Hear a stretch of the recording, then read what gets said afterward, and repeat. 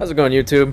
New England Logger here, and I wanted to do a review on my Trek Marlin 7 now that I've made some upgrades, and it's been close to about 400 miles that I've ridden this.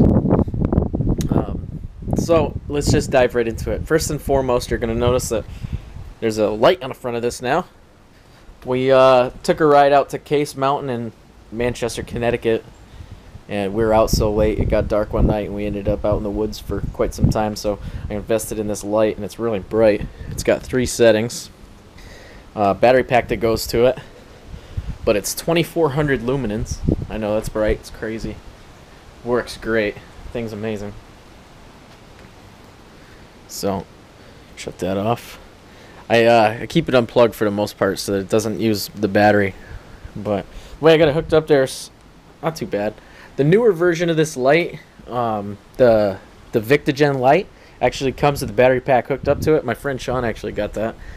So that might be one of the next upgrades I do, is to get one with the battery pack right to it, so I don't have all this wire here. Another one of the major upgrades I did that I'm glad I did was this seat from ARS Classic. But I've noticed after riding a couple of hard rides, the factory seat that it came with was extremely hard. It made my tailbone hurt for like 3 or 4 days after the ride. So I checked out all the reviews on Amazon, and I came across this seat. It was like $26.99, and I noticed that it was blue. I was like, hey, whatever. My friend's is red, and he told me that it was great. And yes, I ordered it. It turns out that the blue seat's actually the women's seat. Threw the women's seat on there, and it's got some really soft material, really cushiony material. And the only difference I noticed between this one and the women's seat is that the men's seat is a little bit wider. So you can make your choice when you want to buy it. Also threw this pouch on when I bought the bike, so that's been there. That's a Bontrager. Just, you know, throw my wallet in, throw my keys in so I don't lose them. Usually we ride with backpacks, but just in case, you know, you always got something on the bike. And then last but not least, one of the major upgrades I did to this was getting a new set of pedals, because the factory pedals that I came with, all the rocks that we were hitting, the little grippies were getting torn off of them, and the reflectors that are on the sides got messed up. So I bought these black and red metal. I don't even know what they are. They're some Amazon brand 3-bearing pedals, but they work great. We've rode 3 rides with it now. My feet never slip. They're like kind of stuck in place there.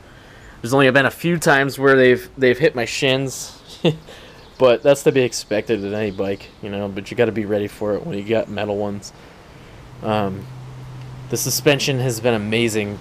We've been doing some crazy rides. I'm going to post a ride video after this that you can check out in my channel if you go, or I'll post a clip so that you can click onto it and watch one of our rides. You get to see kind of what the terrain that I've been dealing with is. I've noticed my back brakes are wearing quite a bit. We're doing a lot of downhill stuff, some real rocky, rough stuff. So maybe now, you know, at the 500 mile mark, I might have them checked to see if they're gonna get replaced. Look, I got a hummingbird and a hummingbird feeder. It's cool. Anyway, so I'm gonna see if the brakes are gonna need to get replaced. If not, then yeah, just keep an eye on them, I guess. But brake pads, I guess, are not that expensive from what I've heard. But I haven't priced them out yet, so we'll have to see.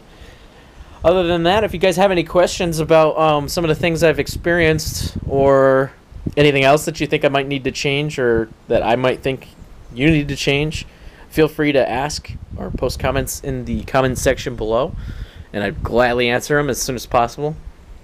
I got a pretty quick turnaround time on answering questions for YouTube, so let me know what you think. Thanks, guys. Have a great day.